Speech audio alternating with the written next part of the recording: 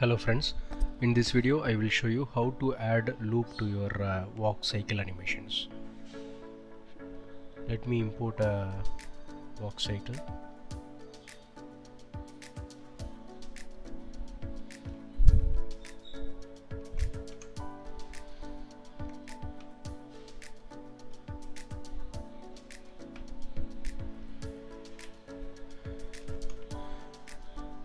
I downloaded this animation from Mixamo.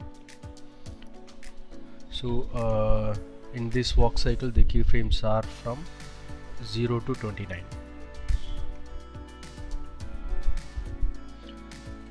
After that you will not see any keyframes. We can give loop to this animation by selecting all the joint nodes, and in graph editor click on the curves and go to pose to infinity and give cycle. To view that cycle graph in the graph editor, just go to view and enable this infinity. So in post infinity we had given cycle, and to view that infinity in the graph you have to enable this infinity in view.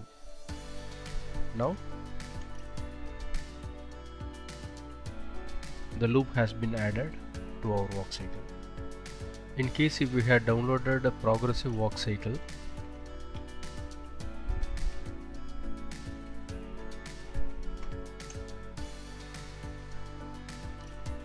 like this,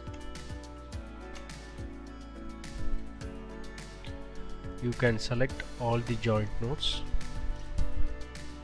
and in the graph editor you can add cycle with offset. So now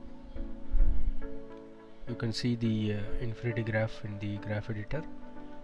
The character will continue walking forward.